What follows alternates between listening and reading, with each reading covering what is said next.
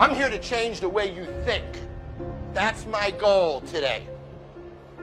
Let me introduce you to the concept of success. Ben Franklin was a pretty smart guy, and I want to start with a quote by him. If you do tomorrow what you did today, you will get tomorrow what you got today. You want to know what that means? The average American makes between 3 and 5% more each year. That's the deal. And in today's economy, I'm not sure we're going to make the 3 to 4 to 5% next year as employees. So it takes you 20 years to double your income in America as an average person. That's the mediocrity that we're stuck in life. And then you meet people who have the uncanny ability to double their income in a year, to get promoted 5 times in a year. The ones that beat the system, the ones that conquer it. You've all seen them, haven't you?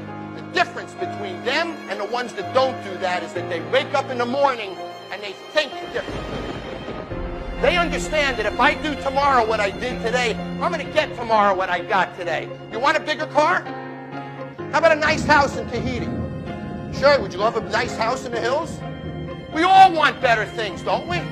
We all want more friends, more stuff, more money, more security, more travel, more enjoyment. If you do the same thing tomorrow that you did today, you're stuck. And it doesn't change. And it grows a little at a time. And you get a taste of success. But it's never fast enough. It never excites you. And when it does, it's a good month, or a good 2 months, or a good 3 months. But it doesn't provide a trajectory that creates success. So the first thing I want you to think about today is I want you to wake up tomorrow and do something different. And understand if you do the same damn thing, you're stuck. And every one of you wrote the word action down at least a few times, correct? Do it! Do it! Guys, I'm standing in front of you incredibly successful. And it all started because I chose to do this.